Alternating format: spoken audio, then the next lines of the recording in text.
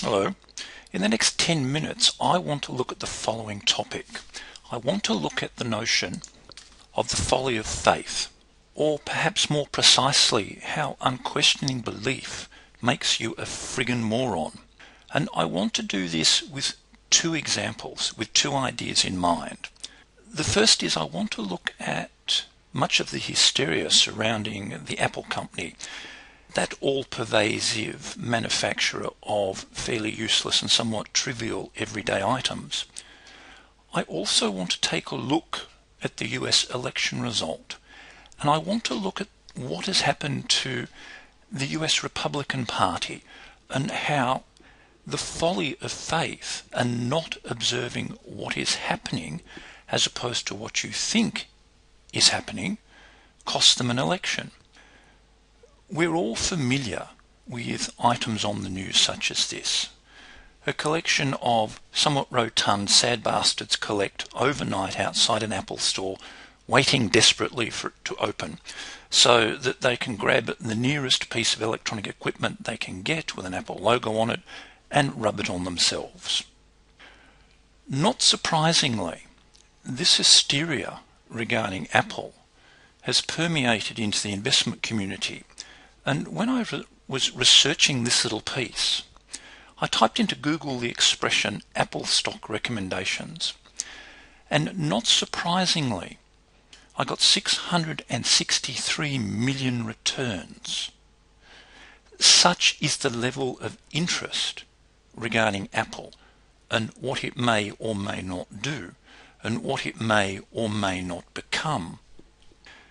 Unsurprisingly, the vast majority of these are positive, and these are just a few that I've snipped out. This is an analyst proclaiming on October 16th that Apple was headed for $1,000 a share. This is dated from October the 9th, and it talks about analysts standing by their recommendation of Apple despite its recent decline, and we'll have a look at the decline in a moment. In a very, very handy little exercise, Yahoo and others have gone about sampling the recommendations of analysts. This first table is taken from Yahoo, and it's broken down into two sections. You can see across the top we have date. So reading from right to left, we have 3 months ago, 2 months ago, last month, and current month. And you can see that the recommendations themselves are broken down into strong buy, hold, underperform, sell. I've never actually known, despite having been a broker, what hold and underperformed meant. To me, trading's binary. You're either buying something or you're selling it. Likewise, I've never understood what strong buy meant. Does this mean we have to assume a certain pose when we buy a stock to be classified as a strong buyer? For the purposes of this exercise, I class strong buy and buy as being identical. To me, there is no difference. You are either a buyer of a stock or you're not. You cannot be a degree of a buyer of a stock. You'll notice immediately that there is a remarkable consistency in our first two recommendations over the past few months. You can see they hold virtually constant. This is intriguing. In fact, it is fascinating in terms of how people fail to see what the data is actually telling them, how we get this form of cognitive dissonance, how we ignore something that we don't actually like. Nasdaq.com perform a similar service. They also, for all the stocks they trade, have a similar system of looking at and classifying recommendations. And I just snipped theirs for Apple as well. And you can see that their group of analysts uniformly believe that Apple is a strong buy. This is the reality of Apple over the past 3 months. We can see a peak at just above $700 and a current price around the mid-540 mark.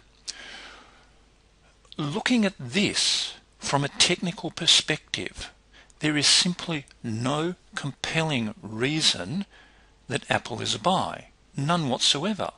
We can make a very compelling case for the opposite. We can see a repeated failure to take out a new high. We can see a gap down. We can see a consistency of lower highs, and we can see robust volume during this period. So this is clearly not a stock that is roaring ahead at present.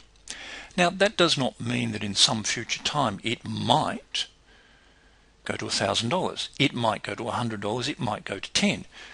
The issue is nobody knows, and you can only act upon what the data is telling you at any given point in time.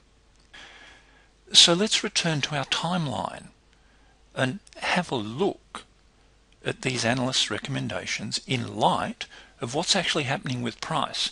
And remember, price is the purest form of data we have. Nothing else is as pure. Everything else is opinion. 2 months ago, 85.7% of all analysts thought that Apple was a strong buy. Last month, 87.5% thought it was a strong buy. This month, 89% of analysts think it is a strong buy. Really? The stock has lost $170 billion in value, but the more it declines, the more people think it is a buy. So therefore, by definition, Apple is at its most valuable to an analyst, and it has infinite value to them when it is at zero. This is the idiocy of ignoring evidence in the form of price and being caught up in your beliefs. A similar thing occurred recently in the US election. And the name I want you to Google is Nate Silver. Nate Silver is an economist and statistician / blogger who cut his teeth in the American pastime of baseball, that wonderful game which seems to go forever and nothing happens. Silver correctly predicted 49 of 50 states in the 2008 US general election. In 2012, he got 50 out of 50. The intriguing thing is that Silver began predicting a win for Obama several months out. He did this in the face of fierce criticism from right-wing conservatives who criticised him on the basis of everything from his methodology to his background to his sexuality. What they could not deal with, much like analysts looking at something like Apple couldn't understand, is that he was looking at data. He was unmoved by personal opinion or personal bias. He was simply looking at data. What do the numbers say? So it's not belief, it's not interpretation, it is what do the numbers say? Your belief in anything is completely irrelevant. Your belief what a stock may or may not do is irrelevant in the extreme and is pointless in the extreme because your belief can in no way influence what is happening or what will happen. You need to trade what you see, not what you think or want to see. Because in the end, the only thing that matters is what price is doing.